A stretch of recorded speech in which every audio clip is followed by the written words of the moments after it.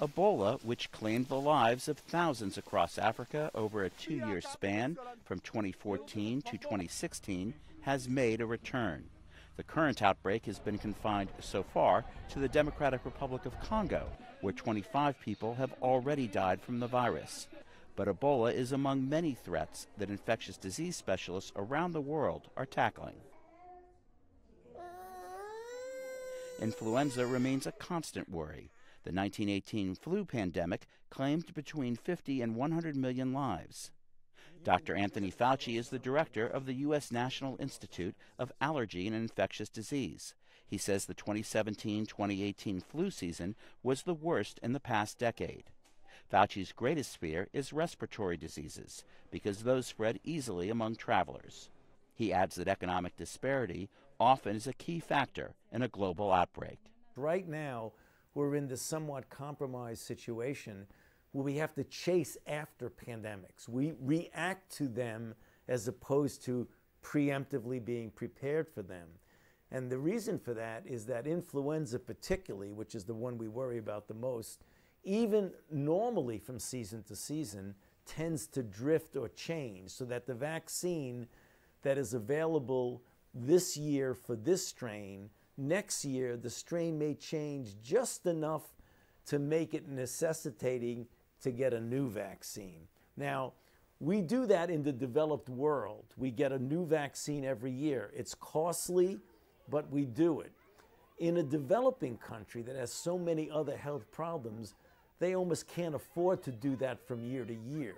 Now, if a pandemic comes, they're going to be in a lot of trouble.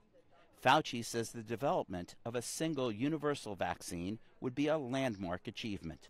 If you had a vaccine that you could stockpile, the way you stockpile measles vaccine, polio vaccine, smallpox vaccine, which thankfully we don't even need anymore, then you're way ahead of the game, particularly in the developing countries who would really have a problem with mobilizing immediately to respond to a pandemic. Many non-governmental organizations are among those working to fight centuries-old diseases. Ambassador Mark Ligon is the chief policy officer for Friends of the Global Fight. He says successful efforts at fighting some diseases have ironically contributed to the resurgence of others. Tuberculosis has existed for centuries. We have a way of treating it if people would stick with the treatment for the several months.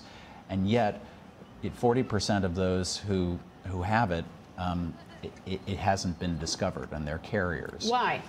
Look, a lot of people have it as a latent disease, that they're not actually, suffering from the severe conditions, but that they're carriers. What's interesting is, in part because of the success of fighting HIV/AIDS and slowing the growth of that problem, now, as of 2015, TB is the biggest communicable disease killer.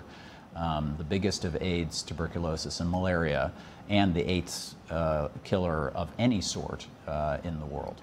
Ligon says President George W. Bush's initiative to fight HIV/AIDS globally is credited with helping prevent 8 million people from dying from the disease. He believes a greater focus on the most pervasive diseases will yield success against others. Robert Raffel, VOA News, Washington.